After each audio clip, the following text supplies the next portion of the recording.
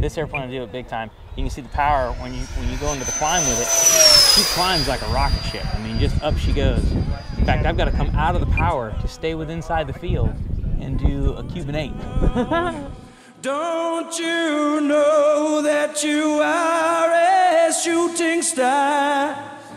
And all the world will love you just as long as you are.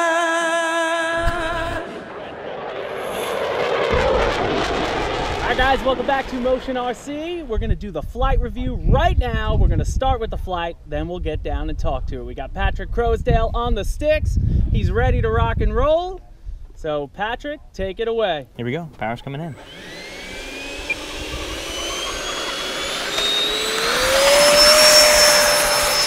Off the deck. Woo! So now you were half flaps? Yep, I was takeoff flap setting on it by the book. Yep.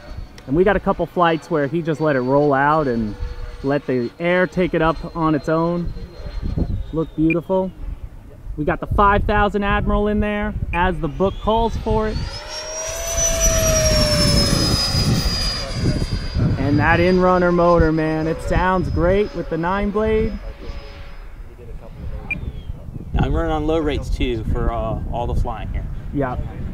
Yeah, you said we'll show some of that in another video, but he had it on some higher rates earlier and woo! She was sensitive. She was sensitive. A lot of wind today. But what do you think? Anybody who wants aerobatics out of a scale jet, man, you'll have it for days. This airplane will do it big time. You can see the power when you go into the climb with it. She climbs like a rocket ship. I mean, just up she goes. In fact, I've got to come out of the power to stay inside the field and do a Cuban 8. Nice. Now we got a chilly day, guys. We got crosswind. We have no gyro in there. Yep, clean airplane, no gyro. So what you're seeing is we're at about 10 miles an hour wind today on the crosswind. So it's handling it pretty well. Oh, there it is. There it is. A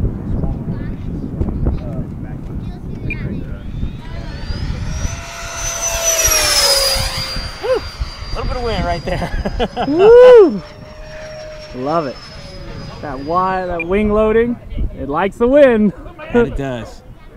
It's a really easy flying airplane too, you know? Just like the Albatross before it. Smooth on the controls, easy on the power, and easy on the eyes.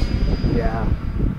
Yeah, this scheme is starting to grow on me a lot more, but I'm not gonna lie, that camo scheme is, I love it. It's bad. Everybody likes the camo on this thing. I like the silver on these jets. It really shows, you know, kind of the age. When those old jets had that polished aluminum, looked great.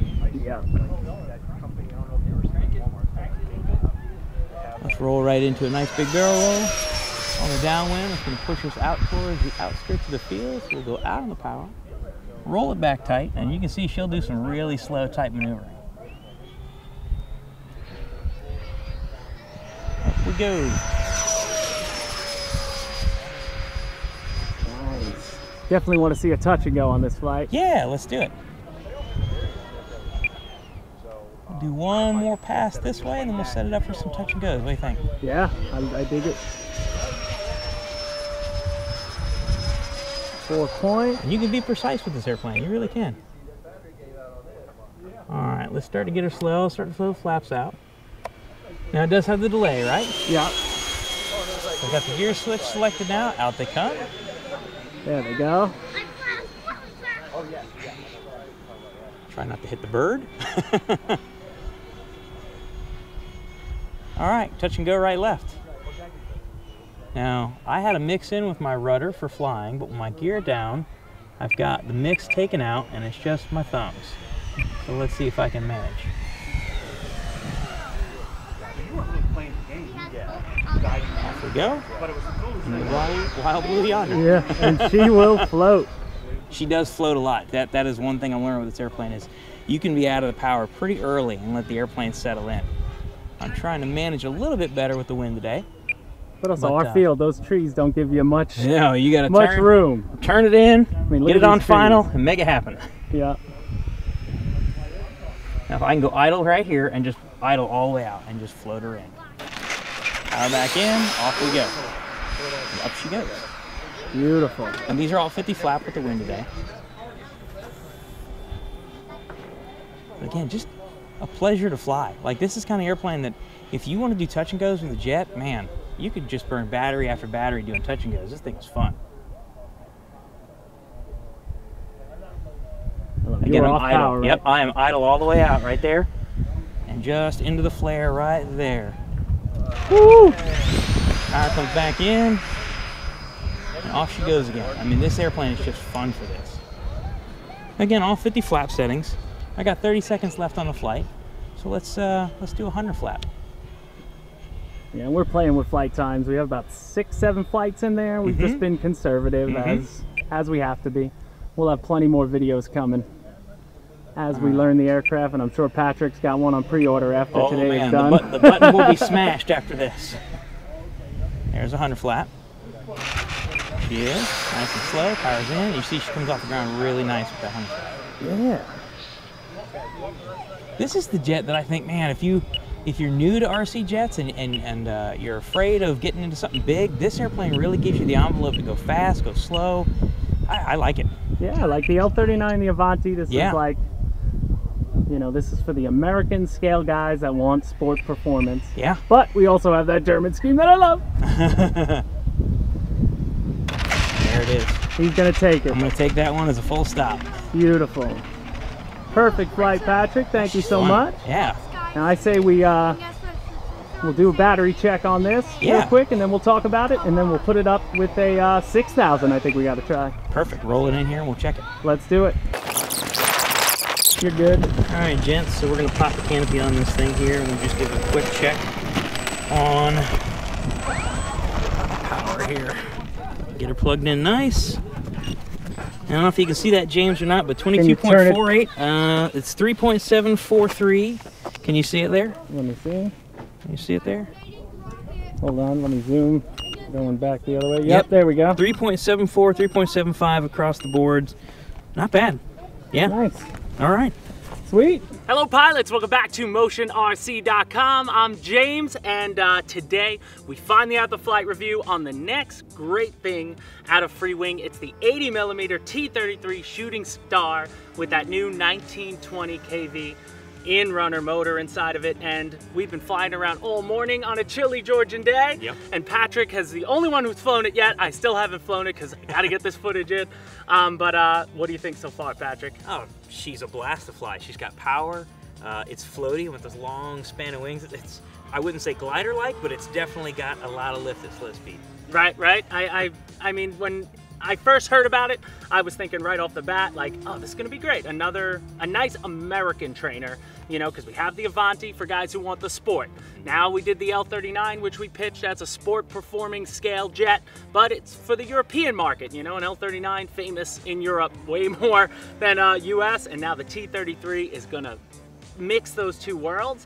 And when I saw them together with the L-39, you just saw a little shorter, you know, little shorter length, little longer wingspan. So I'm like, all right, I like the wing loading potential on that. And then you're putting the in-runner in it now, so I'm like, it's lighter, it can rip, you know, it can not only rip, and you've been doing some aerobatics, some knife edge on it, and I think guys who just want a nice sport performing jet that you can rely on to take off from grass anywhere you want to and just has power for days, and get yourself a T-33. So we just want to talk a little bit, guys. You've seen the unboxing and build video. I pretty much went over everything in that video, so that link is in the description. But real quick, some of the features on it. 14 screw construction, that's it. The only glue you'll need is for two little scale accessories, the pitot tube and a 10 on the bottom.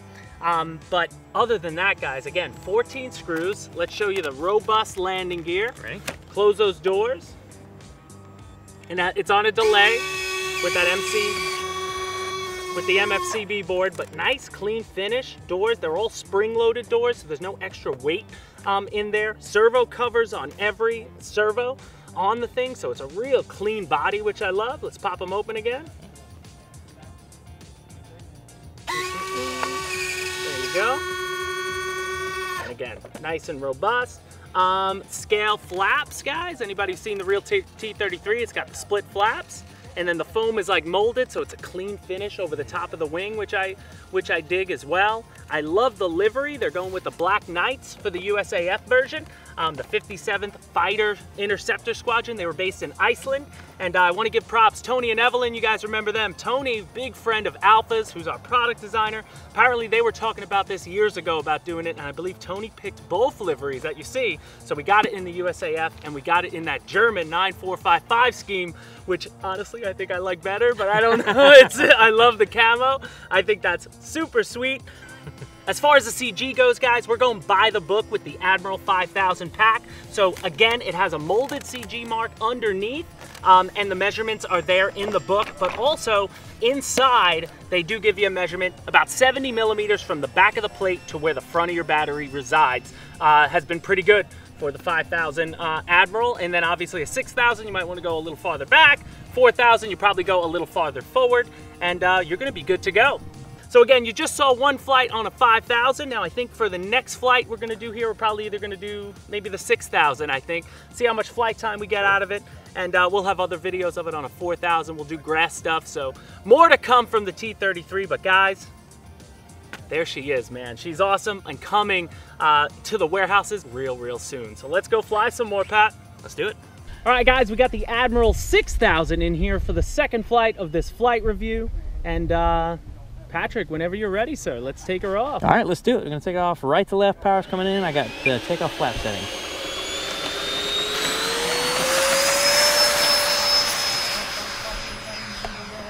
Nice. All right, flaps are up, gears up. Yeah. And again on low rates. So even on the 6000, I'm gonna hold low rates. I like the way the airplane feels. Yeah, you did one flight with the 6000 earlier, and you were definitely enjoying the weight. Yeah.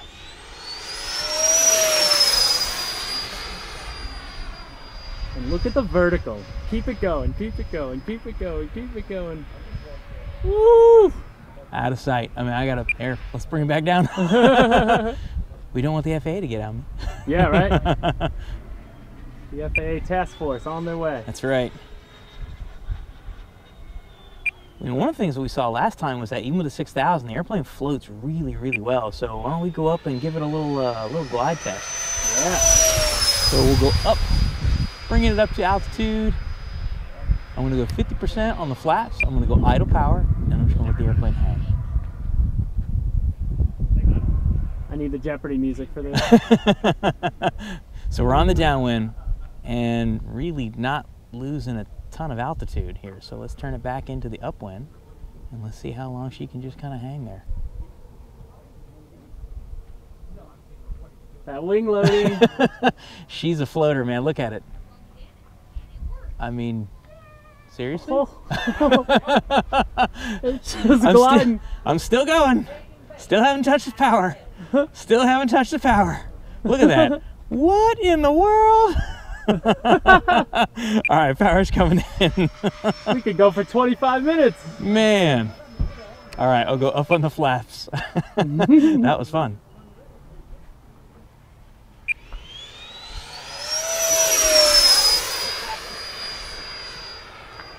I like the way it sounds. It has that Venom kind of whoosh to it. It does have a great whoosh. I think the 80s kind of tend to have that really nice whoosh, but this one does it really well. Even for 9, it just has that nice sound.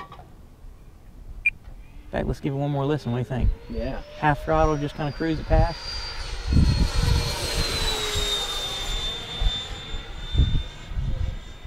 Give me a speed rip. Okay. Let's do some speed. How about some up, back and forth across the runway? Back and forth cross. Let's do it. All right, we're going to go out here. I'm going to go idle throttle to keep us inside our boundary. I'm going to punch it right here. Power's in.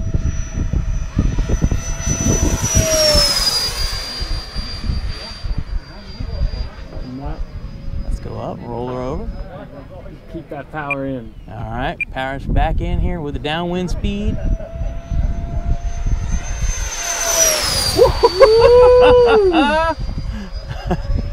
Whenever you get near the trees, I'm just waiting to hear crack, crack, crack, crack. I bet everybody on these videos is like, just do it, just once, just hit the trees.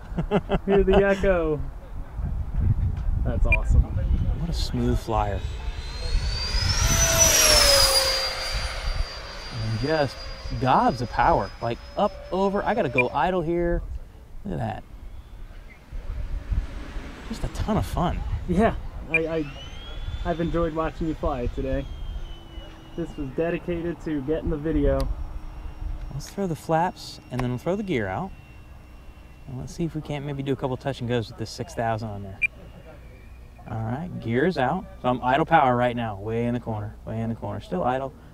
I'm gonna touch it in just a hair to stop the sink. And flare. Oh, no flare. Power's in. Well, now the wind like died down. Yeah. I was waiting for that wind to help me out there and it went away. That's okay. We'll try it again.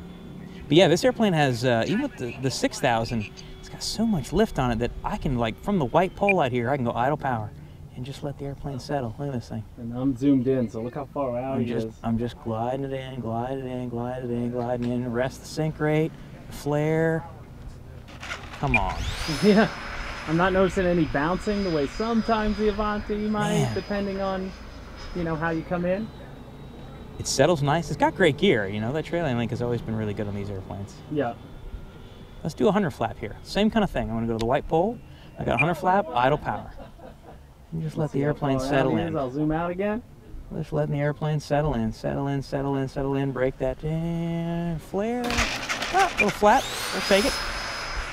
But again, just easy. A rudder in the turn. Looks good. I like this airplane. Now I've got the 30 seconds that's called out there was for the 5,000, so we can actually go probably another minute past this on useful throttle. And let's just see what the airplane can do as far as time. What do you think? Yeah, I love it. One more touch and go maybe? Oh, a little touch of power. Oh, and it's still floating. I thought it was about to just drop.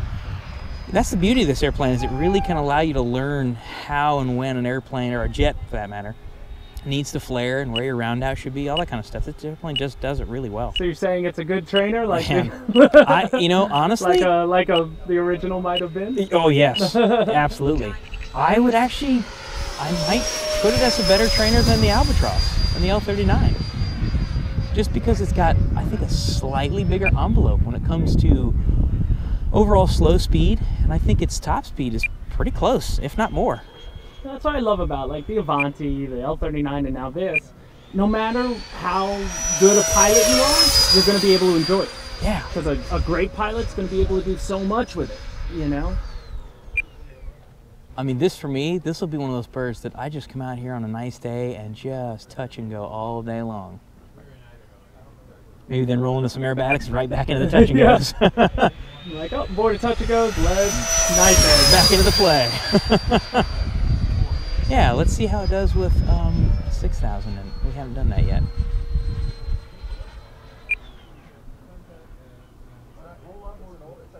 What's coming, knife? Yeah, let's give it a go here. Into the bowl, roll it up.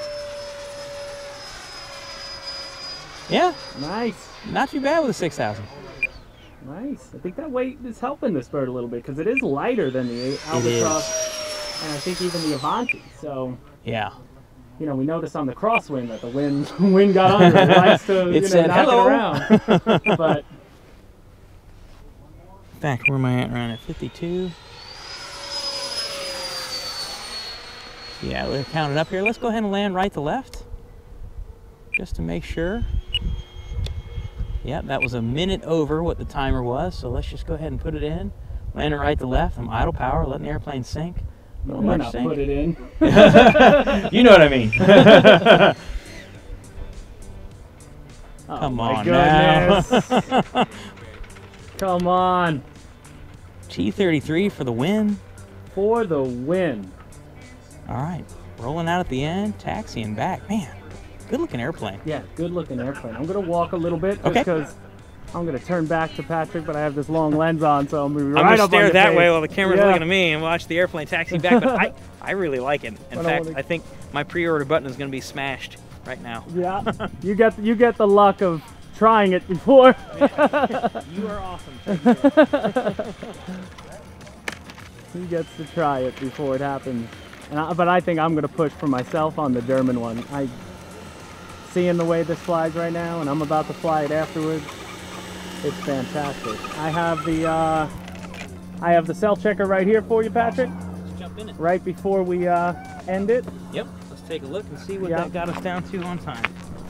And I'm going to back up just a tad when I get in there. So guys, that's where the 6000 is, if you can see. I put it right at the back of the wood. So where the tray stops is where I've got the 6000 Emerald sitting. Yeah. Let's see You if I have to can definitely get go this back thing for the 6000 versus where the book showed for the 5. Okay, let's see. I gotta 22.4. Yeah, I 3.73, gotta brighten up. 2.36. Hold on, let me get in on that. 3.4 for cell. I'm totally happy there with it flying is. a battery down to that. There you go. Yeah. Yeah, 15%, 3.7. Yeah, there she That is. was nice. I'm totally happy with that. Cool. Fantastic. Well, Patrick, since I'm behind the camera for Yeah. today, can you close us out? I'm gonna back up. Yeah, go check it out. Motion RC. This jet is the best there is in trainers. And you're not doing this normally. Just give us a like, share, subscribe. That's and, right. Like, share, subscribe. And we'll see you next time, guys, at Motion RC.